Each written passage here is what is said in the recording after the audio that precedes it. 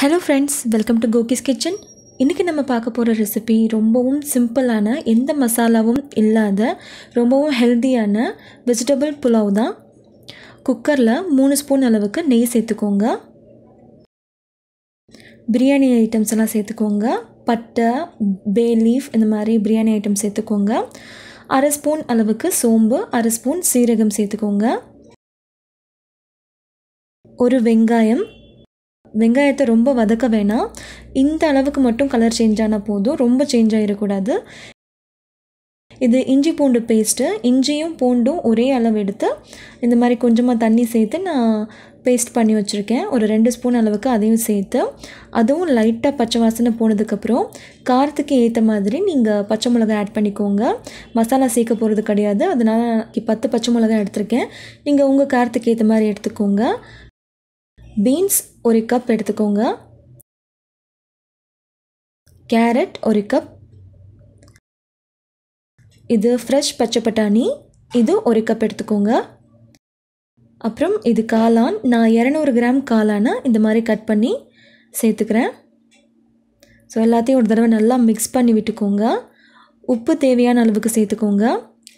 பெருங்காயம் கொஞ்சமாக சேர்த்துக்கோங்க. சேர்த்து ஒரு தடவை எல்லாத்தையும் மிக்ஸ் பண்ணி விட்டுக்கோங்க. கொஞ்சமாக புதினா, கொஞ்சமாக மல்லி இலை, ரெண்டையுமே சேர்த்து ஒரு தடவை நல்லா மிக்ஸ் பண்ணி விட்டுக்கோங்க. நம்ம காளான் சேர்த்துருக்கிறனால காளானில் இருக்கிற தண்ணியெல்லாம் வெளியே வந்ததுக்கப்புறம் தான் நம்ம அரிசி சேர்க்க போகிறோம். பாருங்கள்,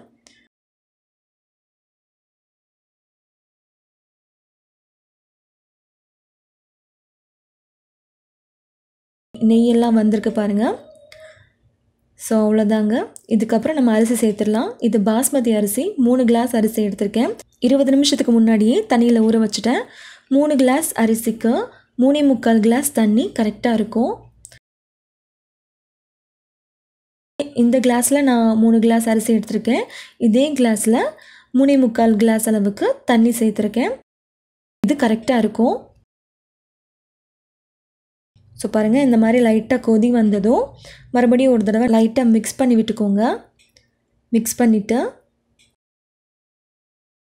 நம்ம இப்போ குக்கரை க்ளோஸ் பண்ணிடலாம்.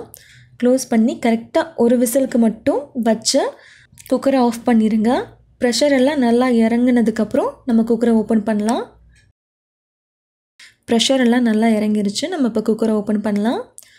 சூப்பரான எந்த மசாலாவுமே சேர்க்காத நம்மளோட வெஜ் புலாவ் ரெடி ஆகிடுச்சு.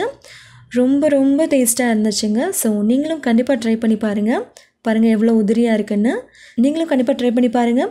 இந்த ரெசிபி உங்களுக்கு பிடிச்சிருந்தா லைக் பண்ணுங்கள், ஷேர் பண்ணுங்கள். கோகிஸ் கிச்சனுக்கு சப்ஸ்கிரைப் பண்ணுங்கள். நன்றி, வணக்கம்.